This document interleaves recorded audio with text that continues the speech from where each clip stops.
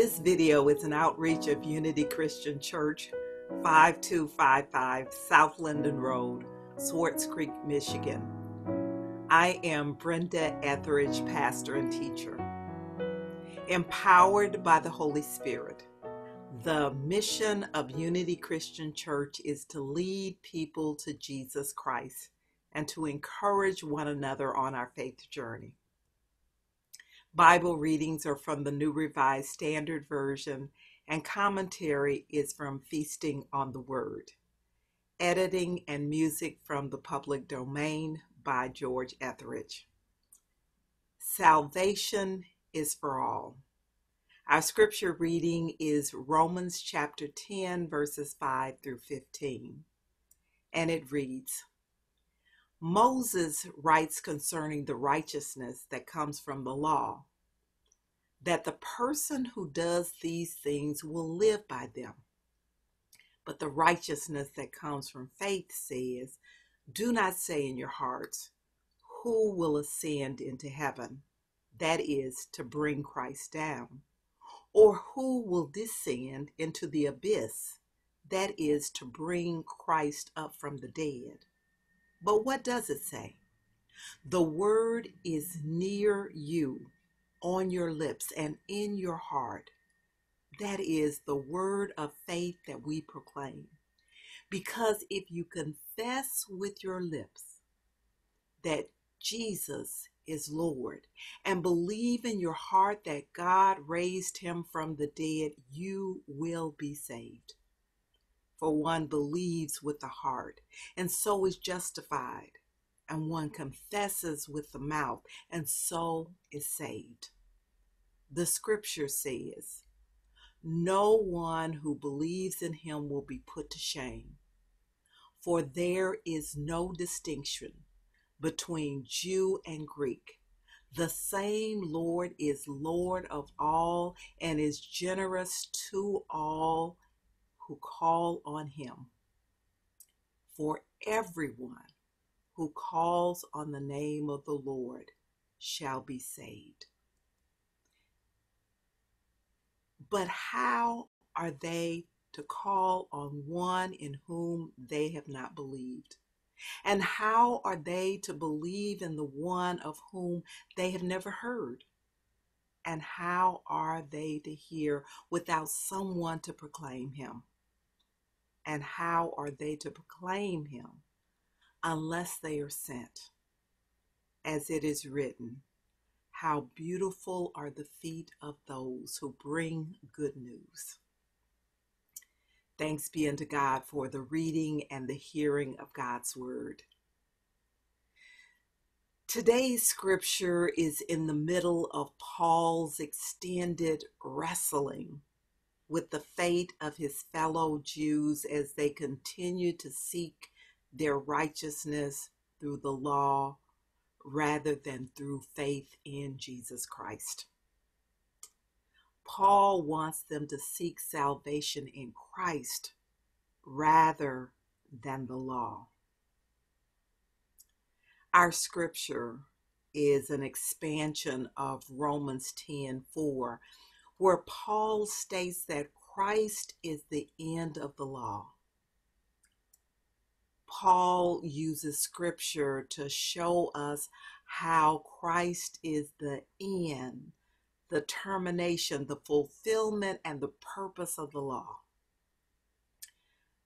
First, with the coming of Christ, the function of the law as the means of reconciliation with God has come to an end. In its place is Jesus Christ. Paul demonstrates this by weaving Christ into Old Testament passages about the law. Paul quotes Leviticus 18:5, which places the burden of salvation on human fulfillment of the law. Then Paul quotes Deuteronomy 30, verses 11 and 12, which says, surely this commandment that I am commanding you today is not too hard for you. nor is it far away. It is not in heaven that you should say, who will go up to heaven for us and get it for us so that we may hear it and observe it. In Paul's creative use of these passages where the law, the commandments once stood, Paul now puts Christ in that place. This passage from Deuteronomy ends with the declaration that the word is very near to you. It is in your mouth and in your heart for you to observe. From Deuteronomy chapter 30, verse 14. When Moses talks about the word, he's referring to the commandments, the law. In place of the law, Paul inserts Christ. We do not need to go to heaven to know God.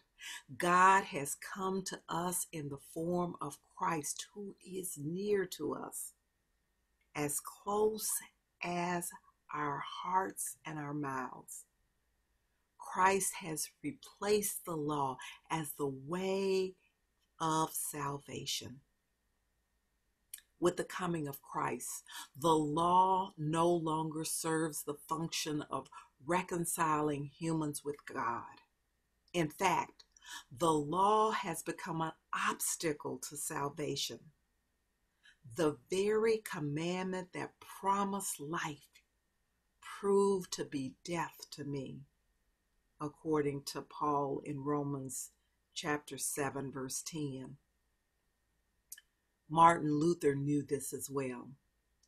He too tried to achieve salvation, well, not by strictly adhering to the Torah, but by strict adherence to the medieval pillars of sacrament and cooperating grace.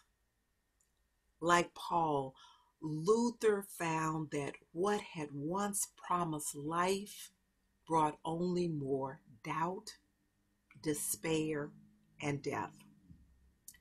So both men understood that in one sense, the coming of Jesus represents the termination of the law as the primary means of reconciliation and of righteousness. Jesus is the end of the law in that he has fulfilled the very function of the law. He has reconciled humans to our Lord. As John Calvin says, Christ is the meaning, the authority, the fulfiller, and the way to the fulfillment of the law. He is himself the righteousness before God, the divine justification that everyone is to receive and can receive through faith. So how does the law function after Christ? Theologians see a threefold function of the law. The law serves to condemn us of our sinfulness. The law functions to restrain us from being evildoers. But it not only restrains evildoers and reveals human sinfulness, it serves as the best instruction for enabling us believers, daily to learn with greater truth and certainty what that will of the Lord is, which we aspire to follow. In other words, the law is still good. As Paul says in Romans 7:12, the law is holy, and the commandment is holy and just and good. Because we have a God who is faithful and constant. Those moral laws that pleased God in the times of the Israelites continue to guide us in God's will, even with the coming of Christ. In this sense, the law does not terminate with Christ. It still has its role in our Christian lives. In fact, Christ himself was the only human being who was capable of upholding and obeying the deeper meaning of the law. With a few exceptions, all Torah commands have to do with one of two primary relationships: human to human and God to human. So Christ showed us what the law was intended to do and be. He was in harmony with God the Father, and he showed pure agape love to his fellow human beings. You see, he lived the life the Torah was designed to create. Finally, Christ is the very purpose of the law. The law was given in order to join humans and God. And with the incarnation of God in Jesus Christ, the purpose of the law has been achieved. God and humanity have been united. So, in light of what Christ has done, what is our role in this Christian life? Paul says that we are to share the good news that salvation is for all. Evangelism, or sharing the good news, is something that must always happen in context.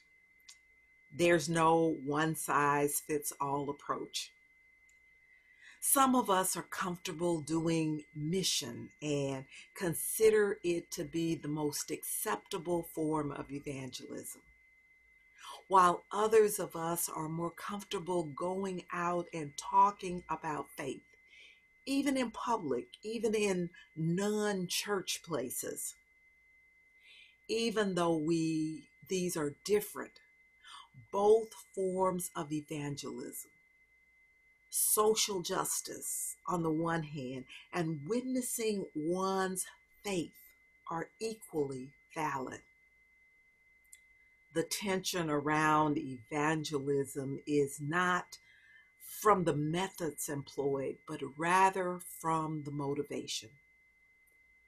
The tension is between doing and believing. But again, it's not so much that doing and believing, it's more about what motivates us. Those of us who feel that by our actions we can save others, whether it's by our good works or our persuasive words, we have missed the mark. You see, Paul offers a gentle correction to us who would bring Christ to others. He reminds us that Christ is already present. It is not up to us to save the world. God has already done that. It is up to us to believe that this is true and live as though we believe. You know, we can't save others by our actions alone. Some of us are comfortable with this, though. We see it as permission for us to sit back and let God do the work of salvation. It feels like an easy way out. Others of us find the whole discussion of salvation to be old-fashioned and not especially relevant for the complex issues facing the church and the world in this 21st century. we skip over this to get to what we see as the substance of making a difference in practical ways. For many of us Christians, though, a thoughtful consideration of Paul's teaching raises big questions.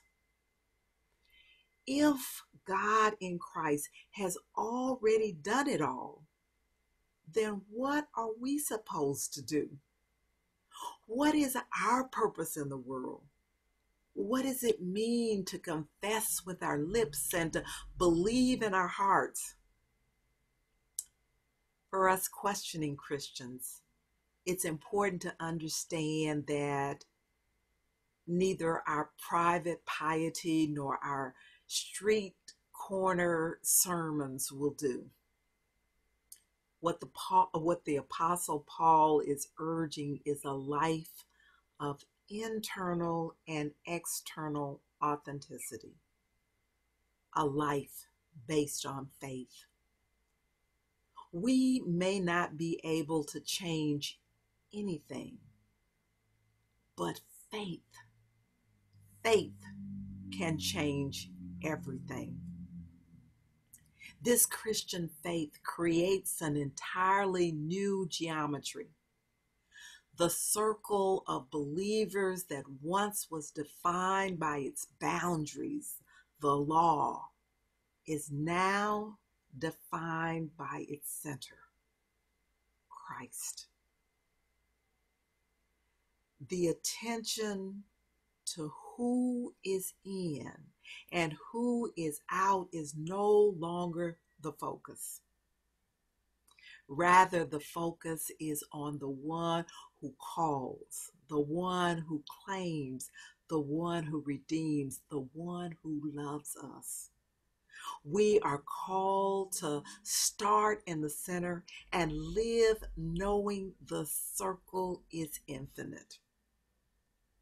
This radical inclusion incorporates all who believe, however they express that belief. The infinite circle wraps around those who speak and witness, showing their faith with their lips, and those who pray and ponder, practicing their faith in their hearts. Jews and Greeks alike are in because no one is out. God's generosity extends to all. We who are made in the image of God are to be generous as well. Just as no one has a monopoly on the gracious abundance of the Lord's love, so those who know that love in our very being are to ensure that others know that as well. Faith is an embodied reality. You heard Paul, he speaks of lips and mouth and heart and feet. The way for us as believers to explain God to those who have not heard is not through our theological brilliance, our spiritual proofs, or our doctrine or our dogma. Instead, it is for each of us to live out the word that is within us and do that in a way that makes sense and is truthful. We are to frame our message so that it can be understood, human to human, somebody to another body. For some of us, this means witnessing to our own faith by speaking about it, or by engaging in actions that proclaim that faith in a concrete way. In either case, the instruction of Scripture is clear. Those who believe are to be messengers of the good news of faith. Commentator Mary Beth Anton tells the story of a woman in her church who was turning 50. And in an effort to celebrate the occasion, the woman's husband offered to give her a grand party. She began making plans, but after a while she was troubled by the expense and the fuss and how all of this was going to be dedicated to her birthday. So instead of a party for herself, she and her family threw a Thanksgiving feast for the members of the church and its neighborhood, including the community who gathered nightly to share their meal at a local soup kitchen. She hired the best country western band in West Texas. On the night of the party, all were welcome, both neighbors who had never darkened the doors of a church and lifelong members. Everyone sat around the tables eating and listening together as the band played old-time gospel hymns. Following the dinner, Jody Nick and his Texas Cowboys cranked it up. Before long, the wooden dance floor at the front of the fellowship hall was filled with dancing couples, both young and old, members and neighbors dancing and laughing together. Mary says that she doesn't know if anyone was converted that night, but Jesus was present and introduced all around. She does know that several who had never been to church before are now attending worship regularly on Sunday mornings. Because of the party, the members of the church have renewed their efforts to welcome visitors into their midst. The scripture says, how are they to believe in the one of whom they have never heard? And how are they to become acquainted with, get to know, believe in, and confess one whom they've never had the chance to really meet? For Paul, and with Paul, we must commit ourselves to evangelism. How beautiful are the feet of those who bring the good news. Because Christ is the termination of the function of the law. Because Christ is the fulfillment of the function of the law. Because Christ is the perfect adherence to the law. Our job, yours and mine, is to tell others human beings need only believe in their heart and confess with their lips that Jesus is Lord, and believe in our hearts that God raised him from the dead. And with that, we will be united eternally with the beloved community of God. My brothers and sisters, each of us can decide for ourselves whether we will confess with our lips that Jesus is Lord and believe in our heart that God raised him from the dead. This is the good news of Jesus Christ that saves. God's promises are life in the Spirit, eternal life through a relationship with God, and victory in Christ. Through faith and baptism, we receive a new identity, a new relationship, a life in the Spirit. And God has promised that we will grow in newness of life. Accept Jesus as your Lord and Savior. Commit yourself to his ways through the grace of God and the power of the Holy Spirit. Let us pray. Oh God, thank you for providing the way of faith and salvation, the way of eternal life, a new identity as your child. Thank you for the power of your good news. Thank you for inviting us to be your partners in mission and ministry. Thank you for equipping us through your Holy Spirit. Lord, teach us to show love and concern for others in the ways we and the things we say and the things we do. Lord, teach us to trust you and depend on you and share your good news. Lord, protect us, guide us, forgive us.